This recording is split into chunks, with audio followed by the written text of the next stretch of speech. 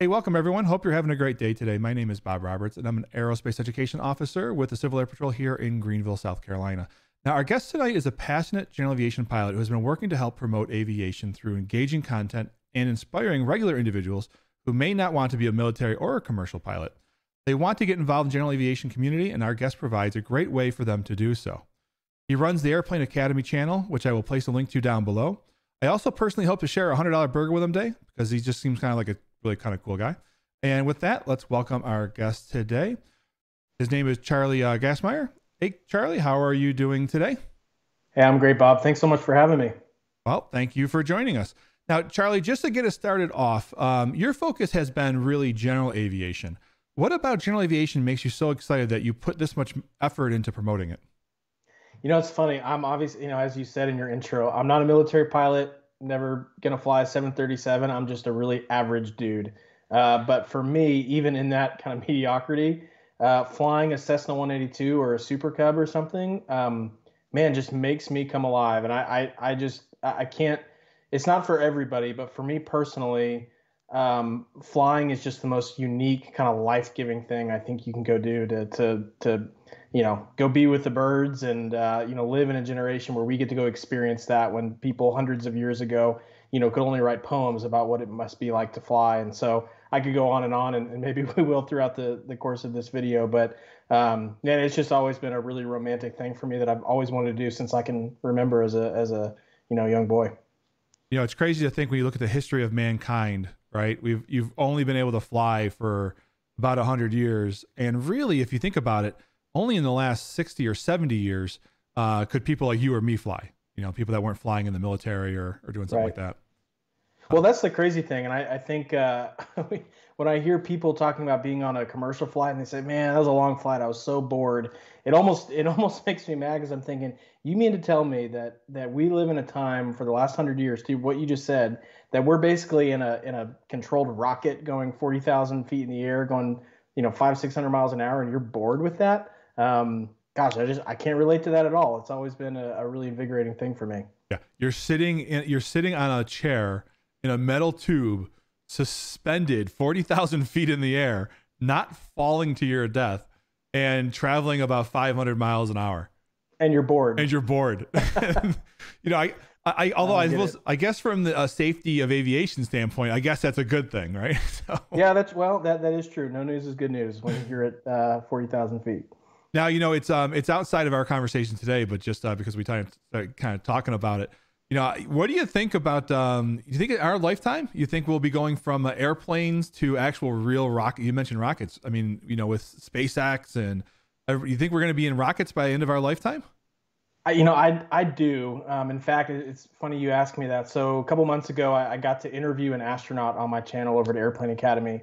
And that was a lifelong dream for me come true, just to sit down and get to ask an astronaut, an hour's worth of every, probably naive question I've ever, just, hey, what's it like being weightless and stuff.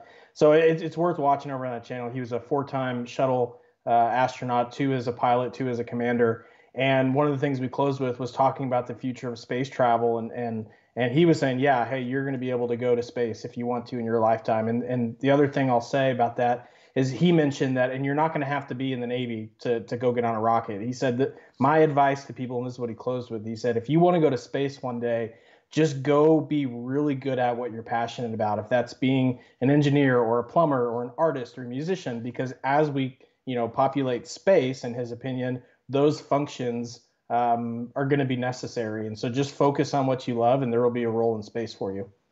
So my role I want to do is I want to be the very first space rotor-rooter. I want to be the guy to unplug the toilets on the very first Mars space. That's what I want. Yeah, that's what he talked about on the video. Actually, that was one of his missions where he had to fix the toilet. Oh, really? I haven't heard it yet. So yeah, you should go watch it. It's funny. So I said, hey, there's no excuse for if the wife says your toilet's broken if you can fix the one in the space shuttle, you can fix the one in the guest bathroom. So that excuse is out the window for him. I actually had a question. I haven't watched the whole interview yet. I only got a chance to look at a little bit of it. But I'm going to jump ahead into some of the questions I had because I actually did have a question about that interview. Because first of all, just on a personal side, I want to just let you know that the videography just looked awesome. Thank you. So I was super impressed with the lighting. Now I know it's a little bit of, behind baseball, geeking out kind of thing for people like us. But and maybe after the interview is done, I'd like to ask you a little more about how you got that lighting to be so good. It just looked crystal clean. Thank you.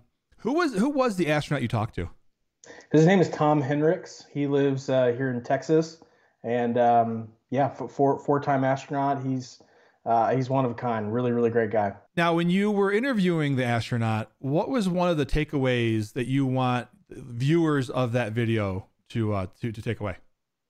Yeah, so I think one of the biggest reasons that I wanted to interview him in the first place, and part of the reason I was so nervous to do it, was because all my life, as I've been, Apollo 13 is my favorite movie, and as I've been watching the space program and the SpaceX stuff, and like astronauts are I think they're heroes, and they're certainly heroes of mine, and I've always just kind of elevated them to this pedestal, and I think they deserve that.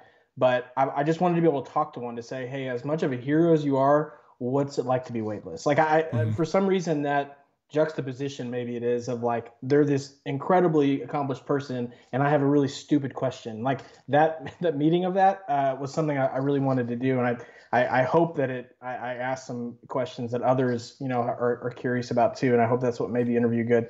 But all that to say, I think the biggest takeaway that I got from him was how approachable he is, and how normal and down to earth, pardon the astronaut pun, he is. And so it was this really cool moment for me, and I think hopefully for viewers too, to realize, like, as much as we might fantasize about space and want to go do that one day, the people and the heroes who have done that are normal people. I mean, they're obviously brilliant, they're accomplished, but like they're normal people. And so it made the concept of space travel or rocketry, it made it feel closer to home for me. Like it was something, attainable, whether or not I'll ever go to space one day. And that gave me, I don't know, just a really great feeling leaving the video that I hope viewers get from it as well.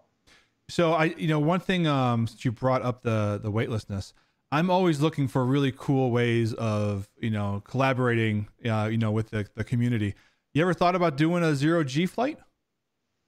Sure. When are we going? I'm down. Yeah, I gotta start saving my pennies. How do you get on one of those? Do you just buy tickets somewhere? Yeah, I think it's really that simple. I think it's crazy expensive, but I think I've heard somewhere along the, I don't know, if somebody's out there from 0G and if you want us to advertise your flight, let Charlie and I come on for free or yes, reduced please. price. Let me bring a camera and I'll pay you whatever you want. That's right. Yeah, so I think that would be a lot of fun. Now, going back to, we kind of jumped ahead to the end of our conversation. I'm going to come back to the beginning because a lot of your channel is devoted towards general aviation. You spend a lot of time that are really valuable to not just people that have been flying for a while, but a lot of it is really helpful for people that are students. So if somebody is listening to this and they're looking for more content out there on the internet, for student pilots, somebody's looking at it interesting, I really do recommend you go check out Charlie because he's got some really great stuff out there. So, Charlie, with that, let's see, if someone was starting to think about getting into general aviation, what would you say? What would be your recommendation for somebody to get started? Yeah, well, I think, we can talk about the practical side of it, but I think just the philosophical side of it, I think a lot of people count themselves out before they ever get started, either with the amount of information that they're going to have to go learn or researching the steps involved or the costs. Like all those things are obviously things you're going to have to, figure out. But I think because of that, people end up, waiting another week or waiting another month, and that turns into a lifetime. And so it's interesting that I talk to a lot of people. I try to respond to every comment on my channel, unless you're unreasonably rude. But most of them I love to interact with, and you'd be shocked by how many people I hear from that are 60, 70 years old that are saying, hey, I waited when I was 15 and I never got the chance to start. And so here I am, and your videos are helping me want to start. And that's really rewarding for me. So I think the first piece of advice I'd have is, hey, don't wait. I started when I was 14. I flew a Piper Super Cub and nearly ran us off the runway. The only reason I didn't was because we were headed straight to the left off the runway and we happened to fly before we hit the grass. Like that's the only reason I didn't take us off the runway. And so I would just say it's never too early to start. I started when I was 14, soloed on my 16th birthday. And so if you're in that, age range, you can start too. Now, that's funny. You see, so many people will look at people that aren't pilots and they'll look at a video, of somebody having a bad day in an airplane and they'll just be like, how could that happen? And it's like, until you've gotten in that airplane, you don't realize how fast things like that can happen. But at the same time, people don't realize how actually really safe general aviation really is too. They see all these videos all the time and they just think, all these airplanes are falling out of the sky, and these airplanes are super safe. Even some of those bad videos you watch, you see the person walk out of it, like, what did I just do? But they're really safe airplanes. Yeah, and I frequently just tell people, hey, the drive that I have to go through to get to the airport, which is a pretty short drive, but involves a few major freeways in the DFW Metroplex. That drive is way scarier than whatever flight I'm about to go take, with all the people texting and lane changes and speeding and who knows what. That part's scary. Once you get to the airport, it gets a lot safer. Yeah, I say the same thing. I'm like, your most dangerous part of that flight's the ride to the airport. It's the exact same thing I say. 100%. Yeah, at some point, yes, I'm sure there are crazy pilots out there, but the percentage of craziness is a lot lower than you see on the roads. Well, it's usually not going to impact you. But I think you bring up a good point about the safety stuff. I think my grandfather was a pilot. He's no longer with us, but my dad's a pilot also. So I come from a line of pilots, and my dad always kind of raised me to go read the accident reports or go read the columns when they're talking about what happened in a crash, and not I think people who are uninformed about it will just read the news headlines, and you got to remember the news is only going to be what gets eyeballs, what's sensational, right? And so it's a little bit skewed, the information. But if you can go read the accident reports and the safety reports and kind of diagnose what went wrong, you can learn so much from them. And the most common denominator that I've always seen in those things, and I think the statistics back it up, is pilot error. There are things that if the pilot just chose not to fly that day or that mission, or certain decisions that were made in flight. And I've even talked a little bit on my channel about stupid stuff I've done in flight. I wish I didn't. If you eliminate those, flying is a very, very safe thing. So it's usually you're the one you have to worry about. Yeah, especially if you're trying to rush to get someplace, so you're making a bad decision. JFK Jr. probably would still be here if he wasn't, such a rush to try to get someplace. All right. So, when people start flying, one of the areas that makes them so nervous is looking for a CFI, right? And instead of, I think people like yourself and myself, people have been around this for a while, we understand the CFI performs a service for us. We're not, when we hire a CFI, we're not having a CFI interview us. We're asking, information for the CFI. They're providing a service to us. So what would be one of your recommendations for individuals that are looking for their first CFI? Yeah, it's a good question.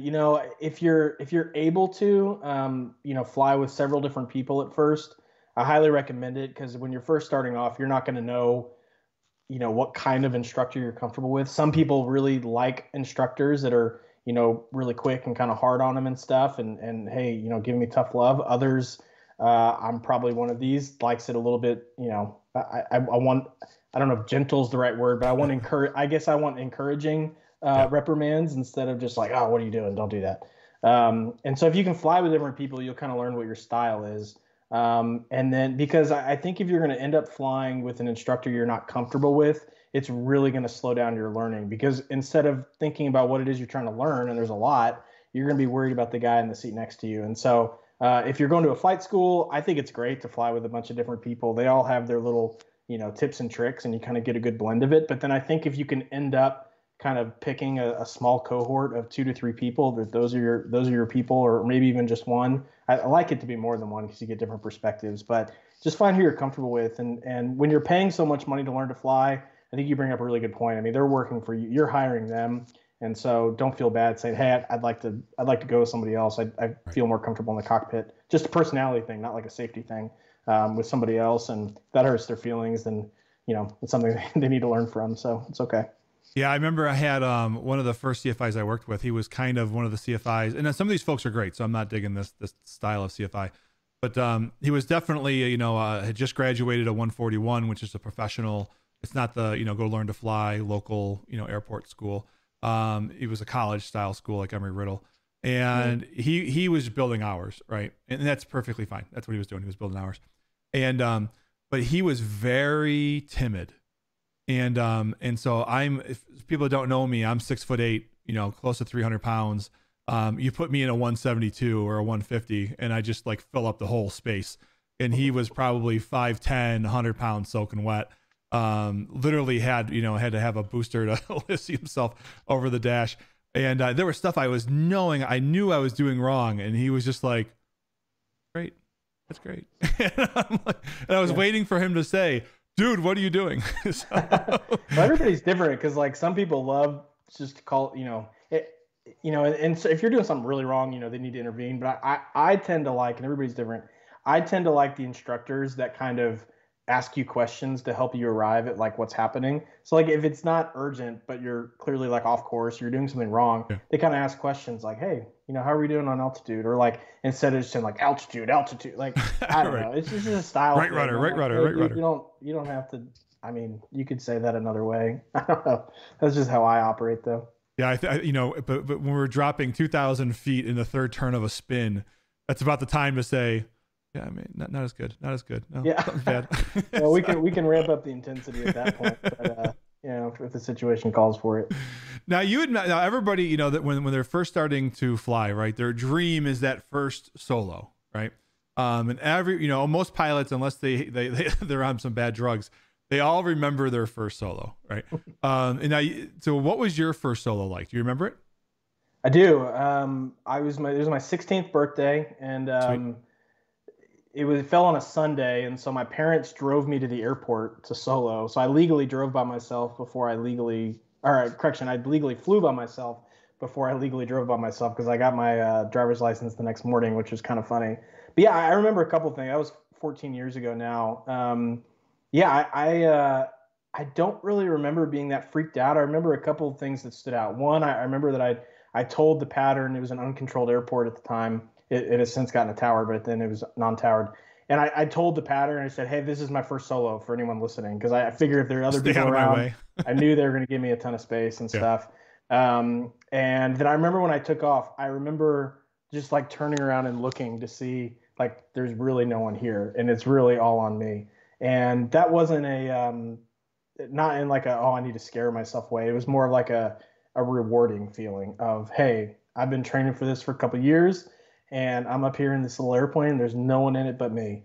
And I remember that being awesome. And I did a couple, some pattern work, and then I flew a couple miles off the airport and just did some gentle turns and just tried to soak in the fact that like I was flying. I'm not on a training mission. There's not someone telling me to turn. Mm-hmm. I'm just up here and I want to go see that house. So I'm going to turn and go over the house. Like that was just even though it only lasted a few minutes. I mean, that was freedom. That was flight to me. And so it was a real short solo, kind of went off without a hitch. Very cool. Now that freedom of flight, what does that freedom of flight mean to you? I mean, all of us, anybody that has flown and isn't scared of it, but the people that typically fly, there is that switch, right? It's just like, it's hard to explain to somebody who hasn't flown an airplane. Like, yes, people have been in airliners. It's not the same thing, So, it's like that difference between, driving a bus versus, being in a Formula F1 car on your own road with nobody around you, doing whatever you want and just, cranking the tires and doing. I mean, so what's that freedom for you like? When was that switch for you? Was that your solo or even before then?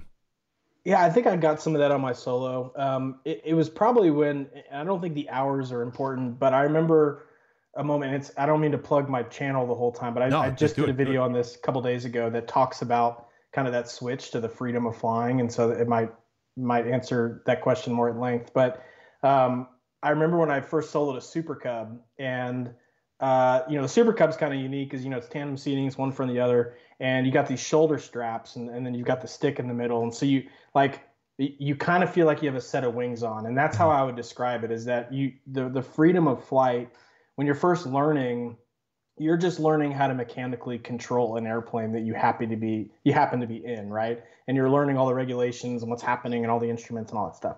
But eventually there comes a transition. This is what I was talking about in my video, where you go from knowing how to control an airplane to knowing how to fly. Mm-hmm. And those are two very different things. And I think I would categorize that by really being able to feel the energy of the airplane and being able to control and anticipate what's about to happen is how I'd maybe sum it up. To be able to say like, yeah, my airspeed indicator is important. It's a good reference, but I don't have to have that to know kind of how much energy I've got, underneath me and in the wings and stuff. I can feel, if the airplane is coordinated in a turn, I can feel when it's not. I can feel like the VSI being 100 feet. I'm descending 100 feet a minute. You can start to feel that literally in your butt, right? Mm-hmm. Whereas when you first start learning, the only way you know that is because the instrument happens to tell you that. And over time, you just learn how to fly.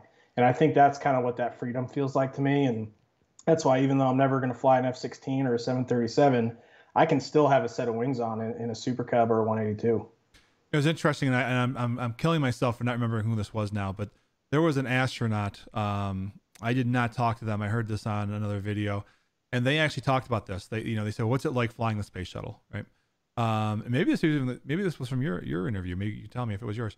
And the individual said, "Listen, it didn't matter if it was a Cessna 172, if it was at the time he was flying F-14s, or if it was a space shuttle. Whenever he got in and he strapped himself in, he just imagined himself that vehicle, he was no longer driving a bus. He was strapping the wings on to him personally. And that was the only way that he could fly.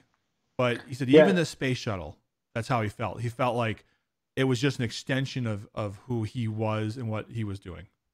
Yeah, Tom definitely spoke to that. So it could be that, or I'm sure that's common to the other astronauts too. But saying, yeah, you really got to strap the vehicle on. You can't just be a passenger like you're in a bus. I mean, the vehicle is you. You are the vehicle.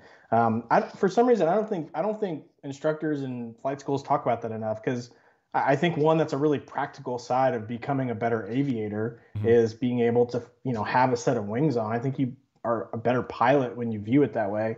But also, I think it's like one of the most rewarding parts of it. I mean, you don't just know how to fly an airplane; you know how to fly. Right. And not many people in the world's history have been able to say that, and we're one of them, which is super cool.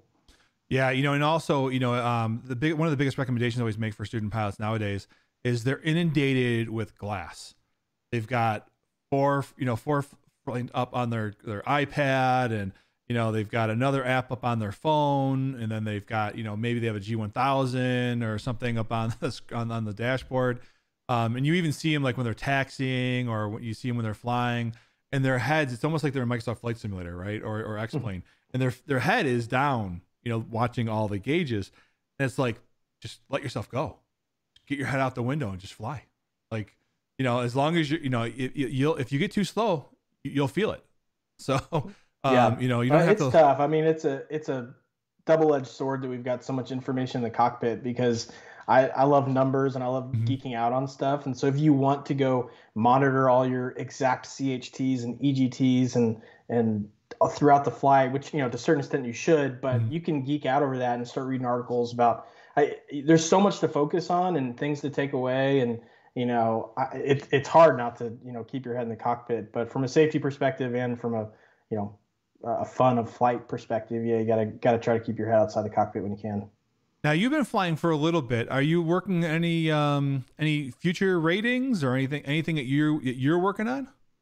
Yeah, I really want to become a CFI at some point, and one of the things I talk about on the channel, again, not to plug it, but I just try to talk about the things I'm learning there, is as I'm in my own experience and as I'm hearing from a lot of other people, I think one of the worst things you can do is kind of start something in flying and then just not finish, because for one, it's very expensive, and for two, it's very time consuming, and three, it's discouraging to say, oh, I started this and I just wasn't able to finish. And so I'm a proponent of saying, hey, go get your next rating or whatever it is you're going to go pursue, but do it in a time of life where you can be really intentional about it. Now that can get you in trouble, because you can end up just putting it off indefinitely, right? But I do think, like when I got my instrument rating, I waited until I knew I could fly 3 nights a week, and I got to crank it out really quickly. And I'm really happy I did. And so I really want to get my CFI at some point, not like for the money or for employment or something. I just want to be able to give the freedom of flight back to others. And so for now, I'm kind of doing it on my YouTube channel, and I've got some other business things I'm wanting to do in aviation that I can help people with. And so yeah, I've got a lot on my plate. It's hard to know what to spend time on every day. Well, I think you're going to be a great CFI, because you have you have different types of CFIs, and there's the best CFIs are the ones that approach it as an educator. And so watching the videos on your channel, you can tell that you have that that desire to educate, right? You're not pontificating. You're not, saying, hey, look at me, how great I am. You're doing it as a way to say, hey, listen, I want to show you how to do something that you didn't know how to do before. And I think that style of personality will make a great CFI. So I really hope Thanks, do Bob. get that. I appreciate that. Keep you posted. Yeah, man. Hey, just out of curiosity, do you have your commercial yet, or you have to do that So this is one of the reasons I've learned the hard way to not start something and then stop it. So I did. No, I don't have my commercial, but I did the written and I did all the training, and then didn't get the check ride schedule, and then the pandemic hit, and all kinds of excuses or reasons that I started and stopped. So I don't have it yet, but need to go finish that. Yeah, it seems like people jump from the commercial to the CFI pretty quickly. So for some people, they just do the commercial and that's it. But a lot of people that are looking for CFI, it seems like it's almost like commercial / CFI. It's like they kind of just do it together. Now, for student pilots that are going out there, going to different flight schools, I had a couple questions around this to get your thoughts on it. So what do you think, and these are always the questions that spark the big debates. So what do you think is the perfect GA aircraft for the initial pilot training? Oh, good. Let's get controversial. I like it.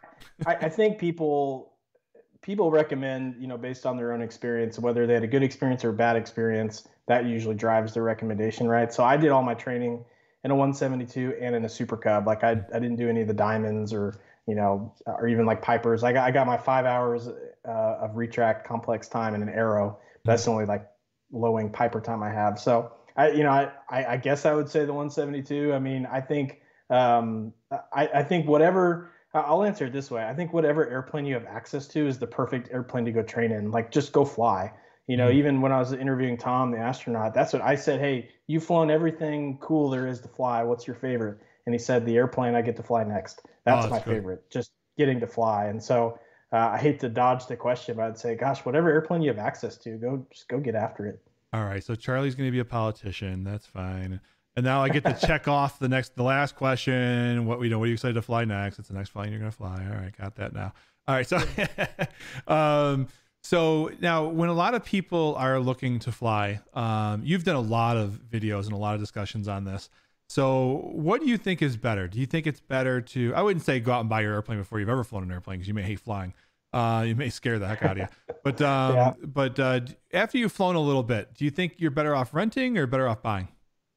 I think it's how much you're going to fly. For me, kind of the financial break even is around 100 hours a year if I'm going to fly less than, but with the big caveat of you can't put a price on the freedom of owning. Like one of the hard things about renting, regardless of where you rent from, is, availability and how long you're allowed to have it. And like that freedom of flight of like, the weather's good, let's go somewhere this weekend. Like you don't really have that with renting, or it's a lot harder, which I think takes away a lot. So even though the financial break even for me is, 100 hours a year, like, even if I'm flying 30, I don't fly 30 hours a year, but even if I did, I'd probably still own, just because that's awesome.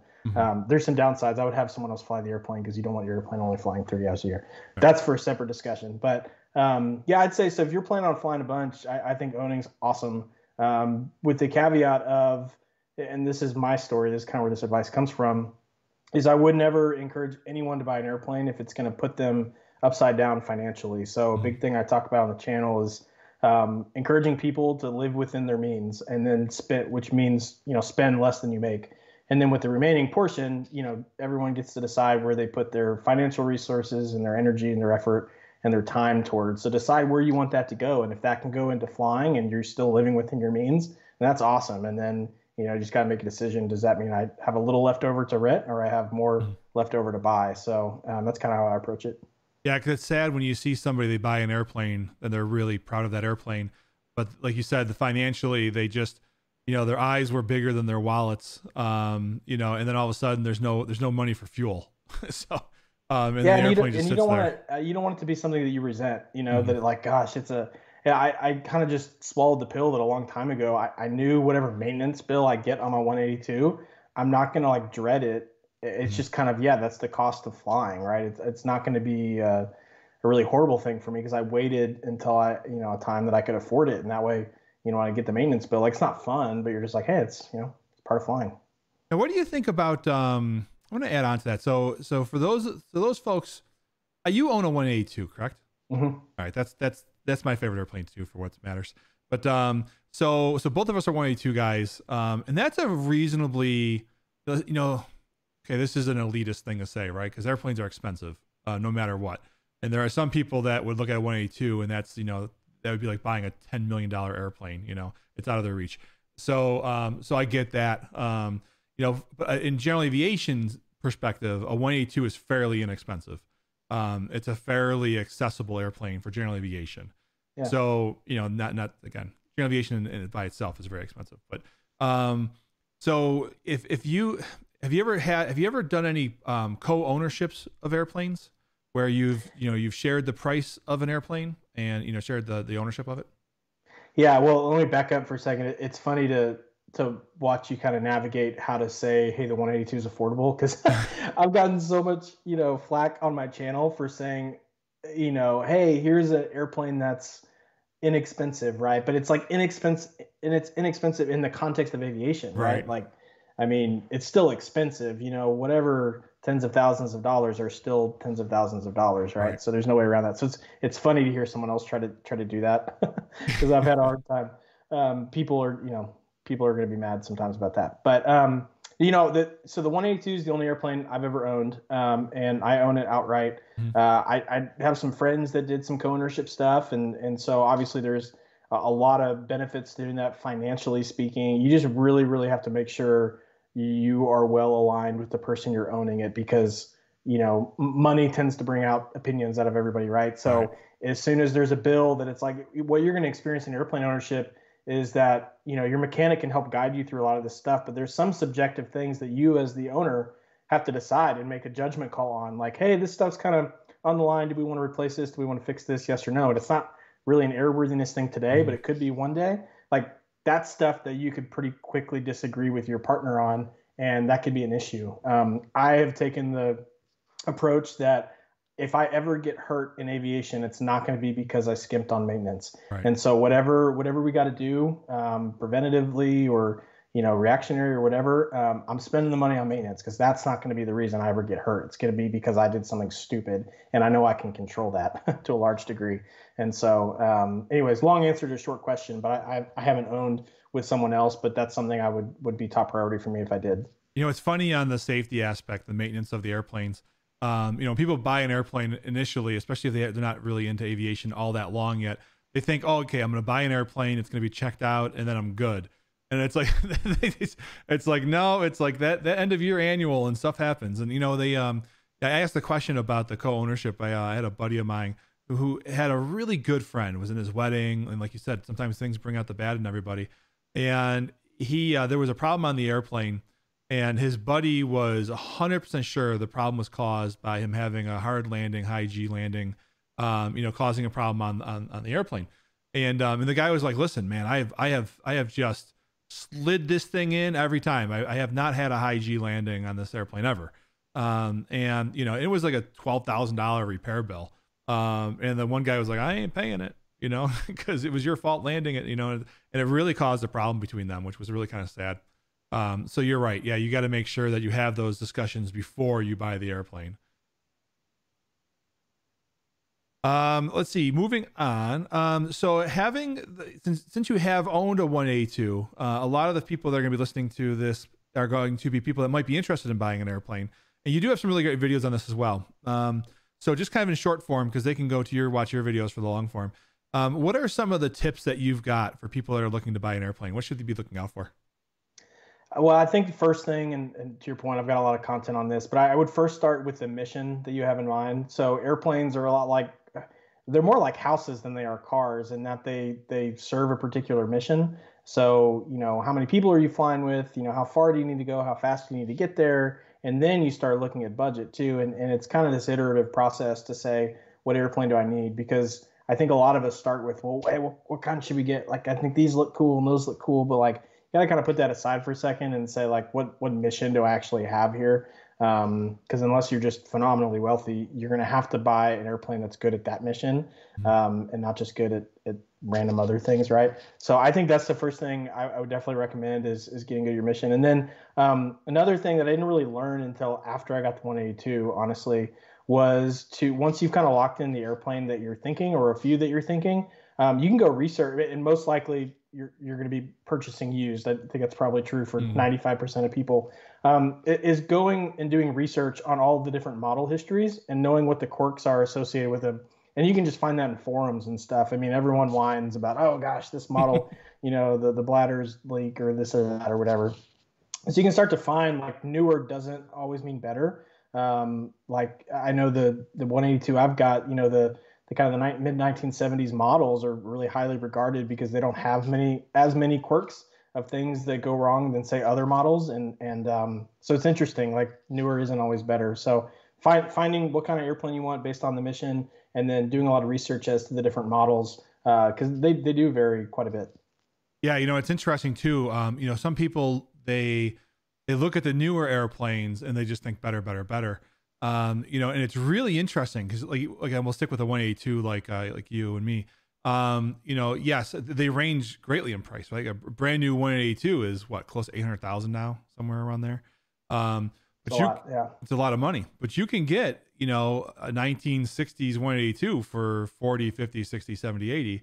But you can put a brand new engine in it, put brand new glass avionics in it, put brand new seats, brand new paint job, and you're at 150, 200,000 maybe, which again, in retrospect is super expensive, if for a lot of people, but in general aviation, 200,000, that's compared to 800,000 is a fourth of the price. Right. You're still getting in the airframe, as long as the airframe's good, you're still getting a really good airplane. Yeah, it's amazing how long they hold their value, really, and that's one of the frustrating things. Like I've put content out on this because I want people to like learn from the mistakes I've made or learn the processes I went through, the good and the bad, so it can help people. And so part of that, when I talk about the steps of buying an airplane or whatever, like sometimes that doesn't get nearly as much traction on YouTube as the guy who posts a video that's like, here are airplanes you can buy for 10 grand. They get all these views. I'm thinking, dude, don't buy an airplane for 10 grand. Like you don't even know what you're talking about. And that's really frustrating to me because there's so many things that go into it. It's just like, when a beater car drives by you and they're like, oh, they only want $800 for it. And, right. A lot of us think, oh, it's only $800. I can have a car. And we're like, yeah, but I think it's a time bomb. Yeah. And airplanes are no different. They're just bigger scale, I was just recently watching, and I forgot his name, but he's a super nice guy. I've had a chance to meet him at an air show one time, but he was a younger guy, comparative to me anyways.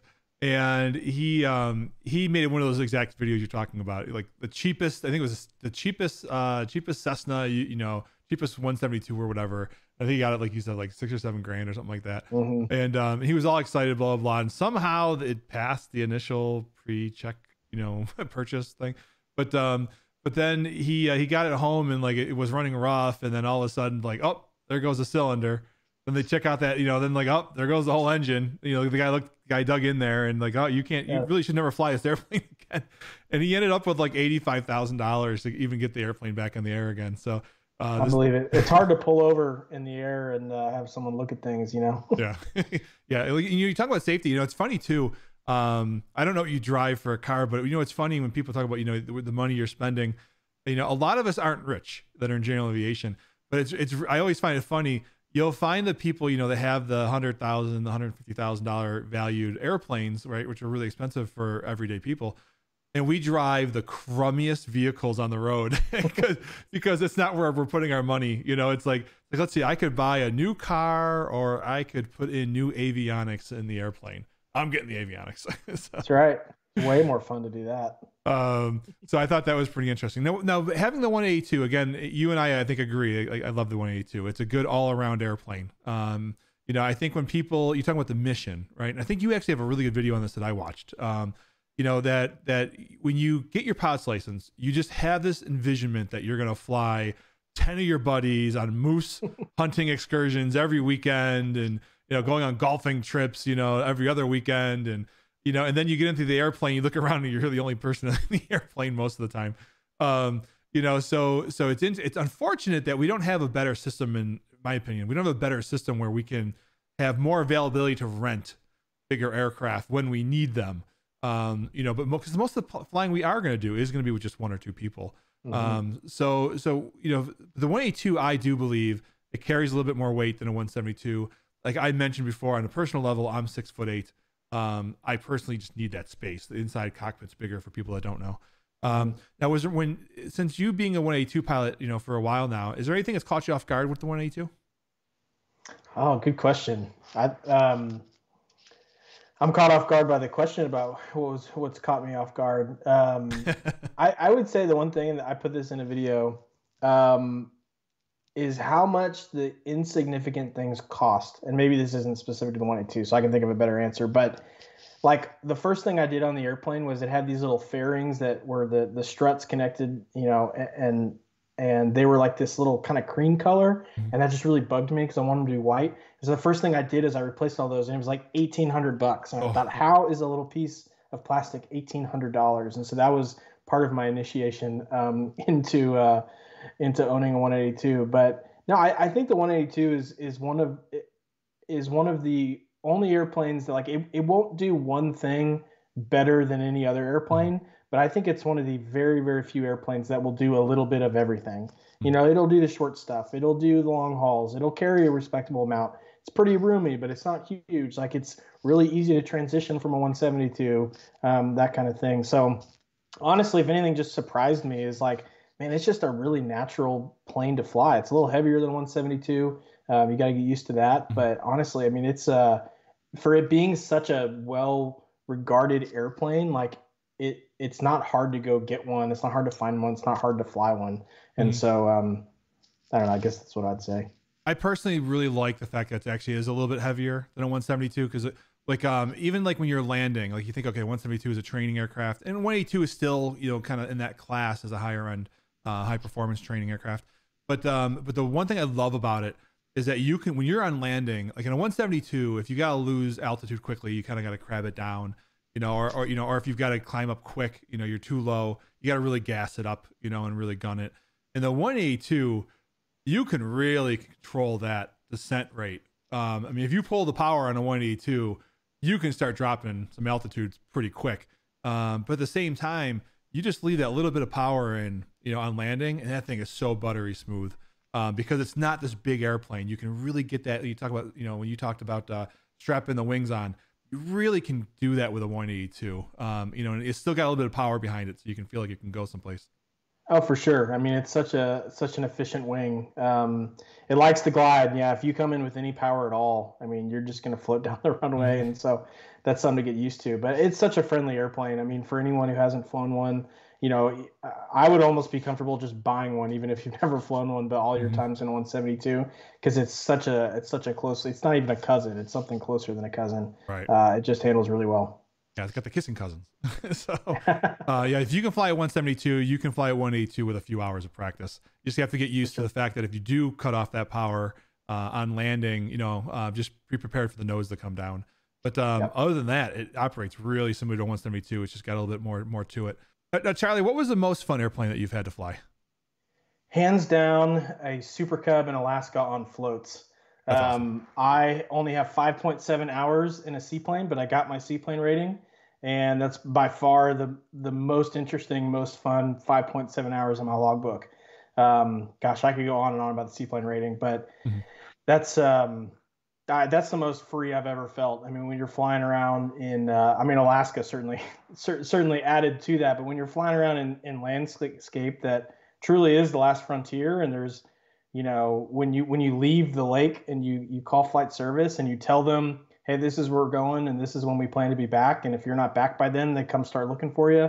I mean, that would just capture the essence of flying. And so, and one more thing on that, I think it could be any airplane, but I think a seaplane in particular is just so fun because it I think takes a lot of the structure out of flying a little bit. We're so used to just flying to an airport and they have the runway and you go land. It's the same. It's fun, but it's the same thing over and over.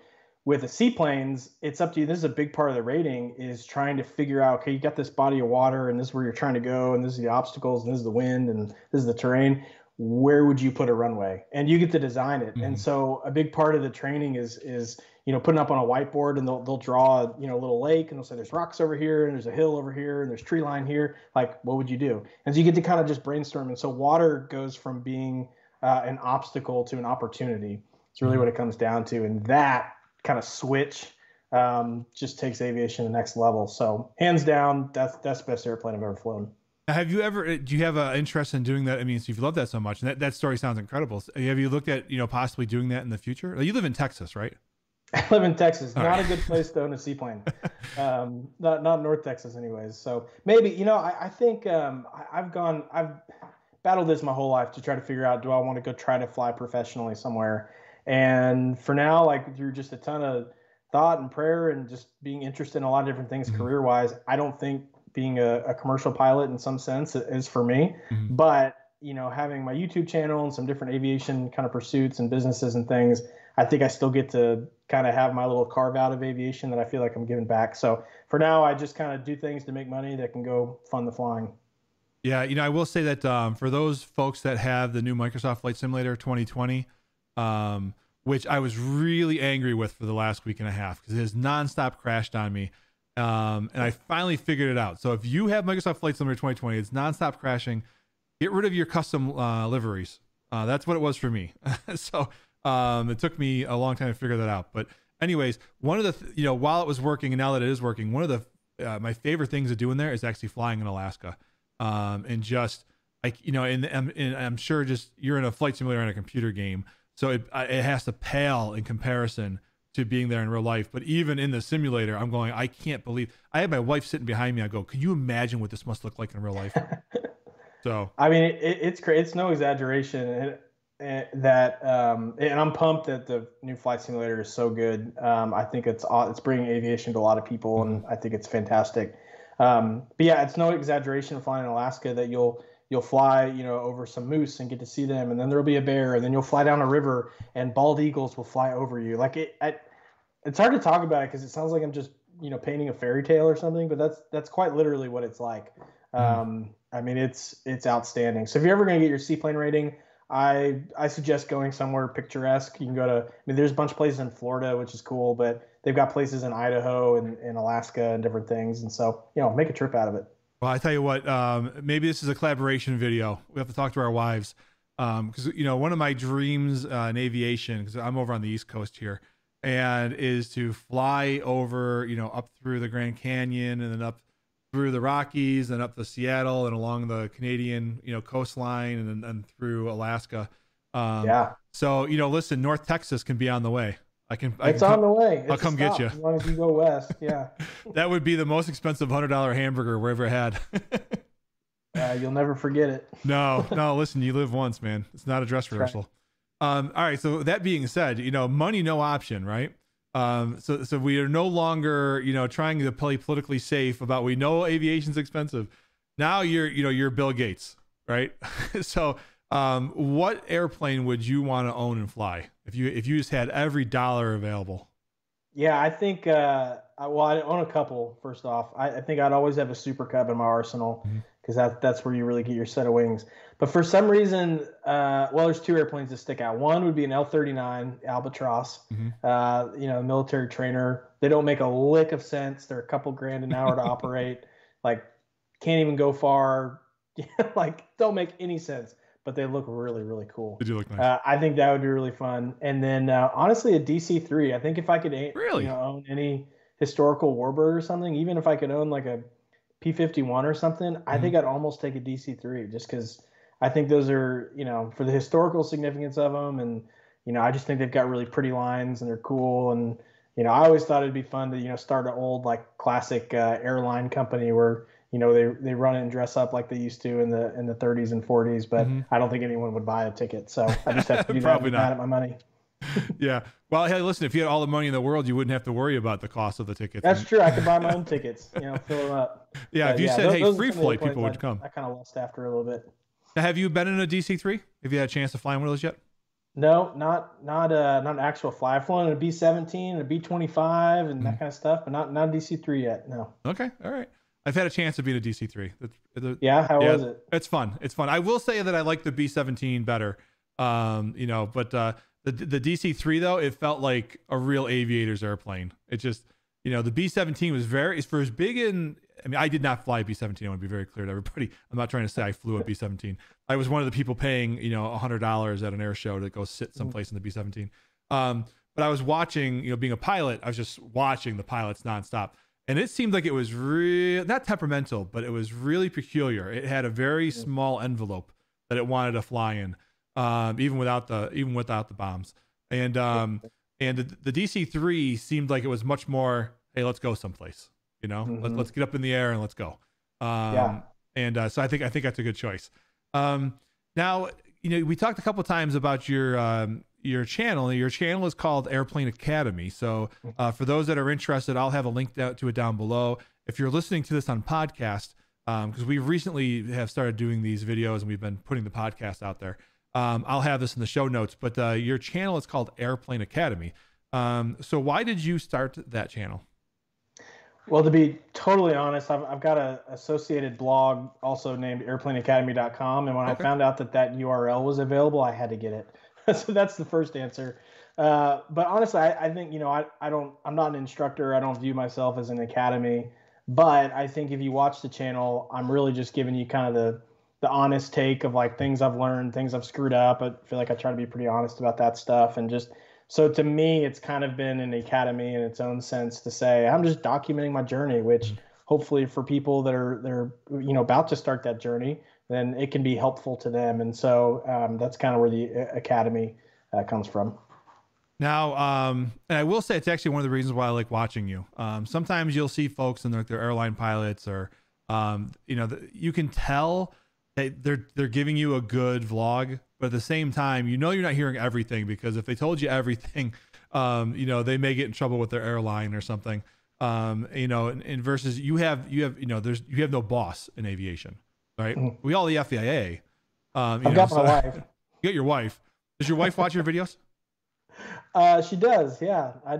You know, I feel sorry for you. She reads them and gets mad when people troll me. So it's good. Yeah. Don't be a jerk out there. See, the only problem with me with the trolls, honestly, is I love them. Like, I just love it. I'm like, yeah, let's do this. Like, and like, I just have so much fun with it. You know, it's like when I get the telemarketer, you know, I'm in IT for my regular job, you know, and when I get the, you know, hi, I'm from Microsoft support, you have a virus. I'm like, yeah, let's play. Well, the problem is they don't stop. I tried playing in the early days. I'm like, all right, you want to tell me I'm this or that? Let's ball. And then they just keep coming. I'm like, you know, I'm going to spend all night just going back and forth. So eventually I said, you know what? Not doing that. Just block. Just block.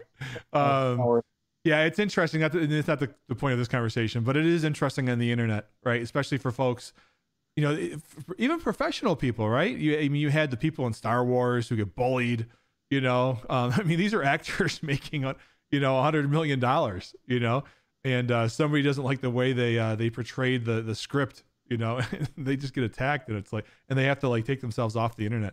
So far, I have not had that. You know, I'm small. I'm small enough that I've so far have stayed under the radar. And the few people I've had, I've been able to have fun with them. Let's see. So one of the, well, I guess two last questions. So number one, so I've been watching a progression of your content. And by the way, like everything in life, right?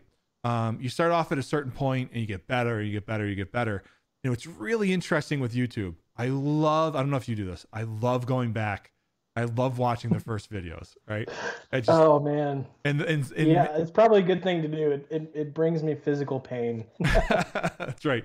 I don't have that many. I haven't been doing this that long. I've only been doing this since April. So for the folks that are listening to this, it's about, I don't know, 8 months now. So for me, I'm still in that first 100 horrible videos mode, you know, just trying to get better every time. But even with me, even though I'm still new, I go back to the first couple of videos and I'm like, oh, how did that happen? Like, what? But it's really great though. On the same time, when you watch folks like yourself or even some of the really big YouTubers, as long as they haven't taken their videos down, I hate the folks that take their videos down. Like, no, man, that was who you were when you started. Keep that stuff up. And then you can just see, and that's almost motivational to see what people did. So first of all, thank you for that, because it is motivational to see, because your content, your quality, your video editing, your lighting especially, and I mentioned it earlier, but your lighting on that astronaut interview was really phenomenal. Thanks. And but it's really great to see that growth. So where do you see your channel going now? Like, you know, where do you want to see it? Like when you go to bed at night, we all have dreams of where we want to take these things. So where do you want to take yours? Yeah, it's a good question. I've got a couple things. One, I'm still trying to kind of figure out what my niche is, and I'm not trying to be a superstar or a celebrity. I'm just trying to help people with aviation and offset some of my flying costs. But I'm trying to kind of figure out where my niche is. It seems to be me just kind of saying what I learned and what I screwed up, and people seem to like that. So for now, I'm trying to kind of double down on that. And you can leave the cool ride along videos to the people flying cooler airplanes than me. And so I think just sharing my journey and trying to think back, gosh, what have I learned along the way, and what would help someone? I really want to try to publish more of that. But there's a couple other things with that. One question I get a lot about is airplane ownership, and so I want to create some more specific resources that help. Aviation is just kind of a dying breed, and I don't think it has to be. And I think one of the reasons it is because there's not enough information out there, and that's changing. But there's not a ton of information on how to go buy an airplane, so I'm gonna try to fix that. And then the other thing I'm going to try to fix and use my channel as a way to kind of promote it is that one of the pain points I feel as a pilot, you tell me if you share in this, and if you don't, it's okay. But I've always had a hard time finding like cool aviation apparel. It's always like really corny, nerdy stuff that like I wouldn't want to wear on a date or anything. There's not, but I wear a lot of like polo, or I wear Brooks Brothers, but like I'm never going to play polo in my whole life, but yet I wear polo. And so one of the things I am launching, and I've actually got a hat kind of prototype here. I'm launching a brand called Left Seat, which is kind of meant to be a cool brand for pilots to wear that represents aviation, that looks good, and you can wear it out on a date, and you don't have to be giving your money to Polo Ralph Lauren. You can be wearing something that you actually care about instead of some random brand that you happen to buy because you wanted to look sharp. And so some of those things, I'm just trying to think about what are needs that I feel, and what needs am I hearing from other pilots in the community, and let's go solve those.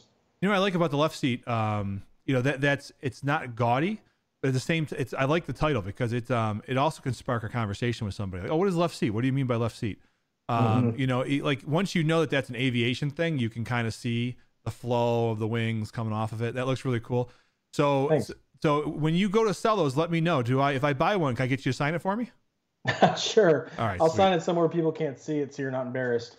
That's fine. Being 6'8", most people can't see the top of my head anyway. So that's a good place to sign it. I like that. All right. So last question I got for you, and this may be your Australia one, or not Australia, Alaska one. But where was your favorite $100 burger? Where was the favorite $100 burger that you ever had? So it's actually in Idaho, so not in Alaska. Idaho, there's a place called Sulphur Creek Ranch, and I need to go back, and now that I've actually kind of invested in my production and stuff, I want to go back and film more videos. I've got a video or two with my approach in there. But Sulphur Creek Ranch is this little unpaved strip in Idaho. And the only way in and the only way out is either by horseback or by airplane. Oh, cool. And most commonly it's by airplane. And so they've got a few little cabins there. They've got hydroelectric energy going off of a stream there. And once a week they fly in with a 206 and drop off the groceries for the restaurant there. And so you don't go like order off the menu. You just say, yeah, I want one meal or two meals or whatever. And they bring you whatever they cook that week because that's what they have. And I've been there twice, and it's kind of the essence of aviation to me, going to fly somewhere that the only people there are pilots or people who came in off an airplane. Pretty wild. That is awesome. Yeah, and those are the things that it's hard to explain to people that aren't into aviation. Like that's just the fun stuff, some of the fun things you can do. All right, well, Charlie, I think that was pretty much everything I had. Was there anything that you wanted to bring up or let us know about, or anything you wanted to promote about your channel? What do you got? Yeah, thanks, Bob. I think, if you want to see more, you can go look up Airplane Academy on YouTube. And then 2021, I'm planning on launching Left Seat, which will be available at flyleftseat.com. Okay, fantastic. All right, Charlie, let me know when you do that, because I'll buy one of the first hats from you. Sounds great, Bob. Thanks for having me on. All right, Charlie, you have a great night. And if I don't talk to you before then, you have a Merry Christmas. You too. Thanks. Bye-bye. Okay, and that was Charlie Gasmire. Really down to earth, good dude. And so I do hope you get a chance to go check out his channel. And again, we'll have that down in the show notes down below. If you're looking for how to reach out and talk to me, if you have any guests that you would like to hear, go ahead and throw those names and those suggestions down in the message box down below. I will say that the aviation community has been fantastic. We had just started this show not too long ago, and you know, I literally just sent an email to somebody and say, hey, how would you like to be on the show? And I have not had a single person yet who hasn't come back and said I'd love to. So if you have somebody that you'd like to hear from, go ahead and let me know, and I'll reach out to them.